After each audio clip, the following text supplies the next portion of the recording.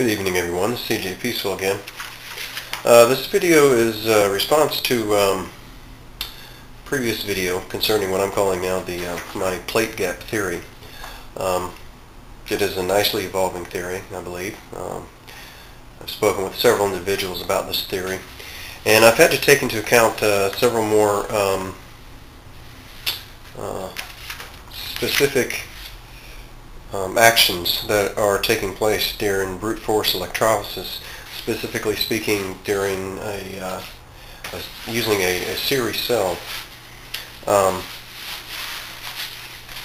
I've had a few people ask me if I could make a video briefly explaining maybe some of my notes in this equation that I've got before me. You'll notice in the last one, I believe I had MA, yes there it is, MA, which at the time I stated that MA represents the area of the magnetic field created between two plate surfaces. The more I thought about this, and I want to thank Luther P40 for really sparking an interest in this, I discovered that nowhere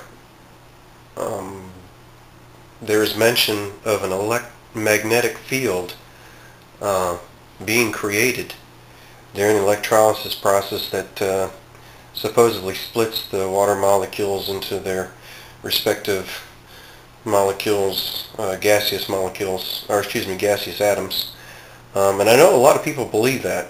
I don't know where that came from. I know at the time when I was developing this theory, or rather this equation, as part of my theory, I knew there's something missing. There's something that I needed to represent in this equation that would give the whole equation a completeness, or at least a as close as a completeness as possible. Truthfully, at the time I was sort of wavering back and forth between the idea of a magnetic field or just the surface area, if you will, of one of the plates, whether it's the electrode or it's what some people are calling a neutral or blank plate. I want to read something to you, and this goes back to Faraday's laws of electrolysis, which there are two of. This first one says, and I quote, "The mass of a substance altered at an electrode during electrolysis is directly proportional to the quality of an electricity transferred at that electrode. Quantity of electricity refers to electrical charge, typically measured in coulombs, and not to electrical current." We'll talk about this later, about the current. In the first law, there's no mention of a magnetic field. Number 2 says, for a given quantity of electricity, electric charge we're talking, the mass of an elemental material altered at an electrode is directly proportional to the element's equivalent weight. The equivalent weight of a substance in its molar mass divided by an integer that depends on the reaction undergone by the material. Basically, folks, that means, at least to me, and I could be wrong, but it's a chemical reaction that's created during the electrolysis that causes the formation of gas, whether it's hydrogen or oxygen. I saw an interesting article the other day in Scientific American, I believe it was. They supposedly found a cheaper way of separating the two gases during electrolysis. And in that article, and the short video presented, again, it was never mentioned of a magnetic field which caused the water molecules to separate.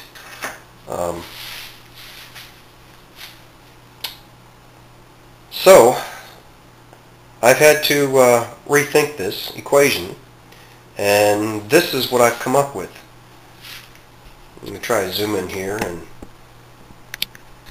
give you a little bit more information. I know it's hard to read, and I apologize.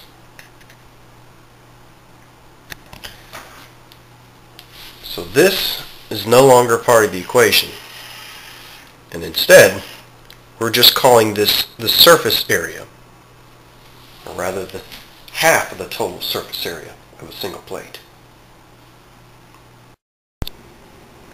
Again, I just want to stress this is a theory that I am working on, and this equation is of course evolving, and I believe in the end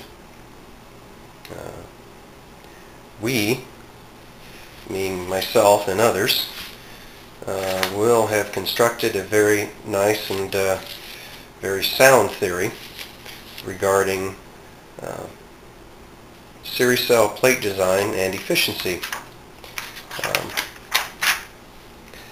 Again, this is just sort of a baseline, if you will, a way to sort of get one started in designing a series cell.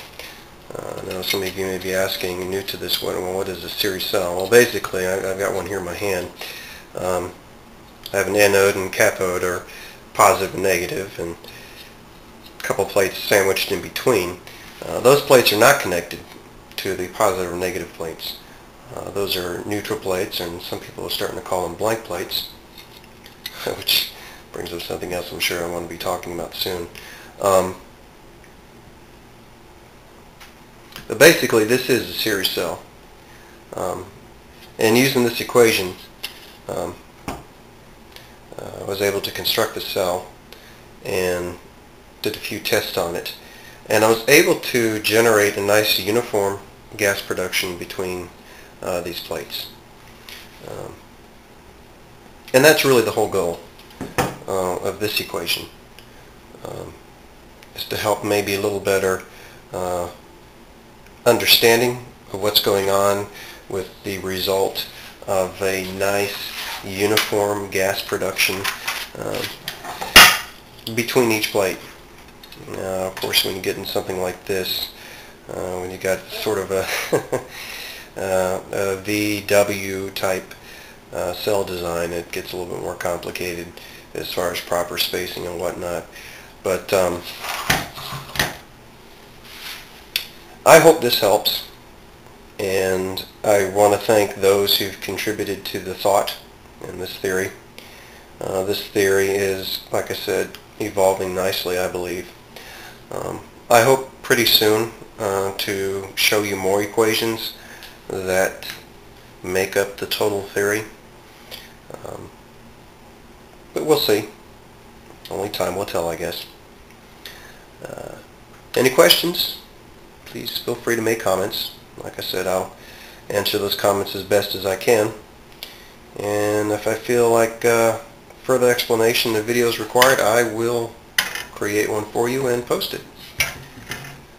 Thanks a lot, folks.